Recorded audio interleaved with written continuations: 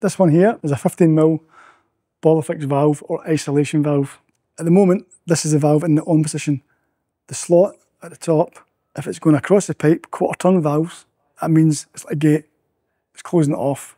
It's slightly different from the gate valve. There's a ball in here, so that's why they're called obviously ball fix valves. At the moment we can see it is off.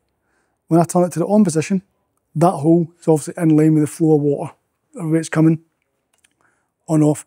These are fantastic. You normally find these on the wash hand basins, sinks. It just means if you've got a dripping tap or a tap that won't turn off, you can isolate that one tap without turning off the whole house or property. Now where we think the leak comes from, because they always leak, is there's two washers you can see up here.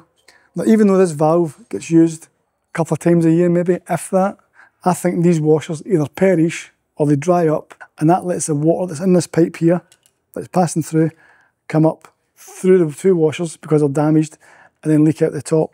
But it's always from that top bit of these two washers.